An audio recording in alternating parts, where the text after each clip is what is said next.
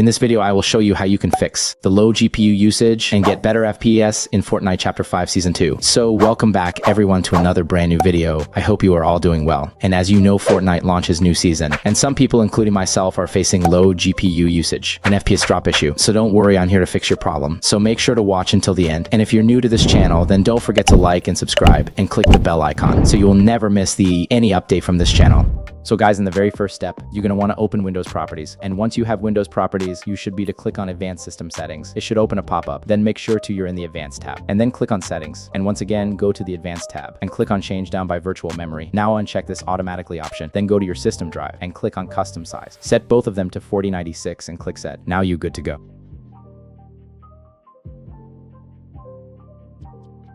Now, second step is we are going to disable GPU power throttling. That is one of the main reason for having a low GPU usage. So now press Windows key plus Opera. Now type here gpedit.msc and press enter. Now go for computer configuration and then go for administrative templates. After, keep going to follow my video.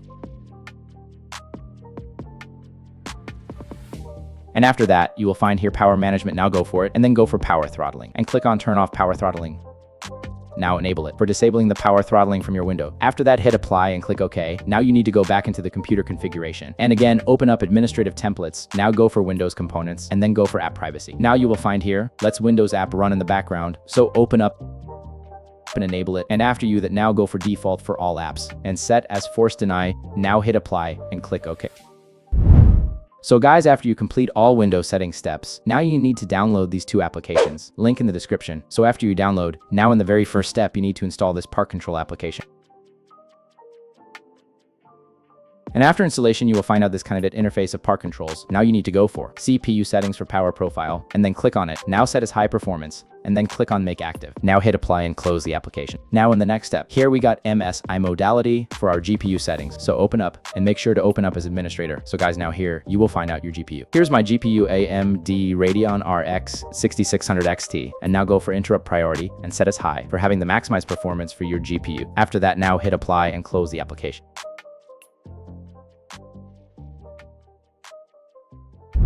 Now, if you have an AMD GPU, then you can use these settings. And if you don't have any AMD GPU, then don't worry, it's just optional setting. But if you want to know about Nvidia control panel settings to boost FPS, then you can watch this video, link in the description. So now follow my steps to boost FPS in any game.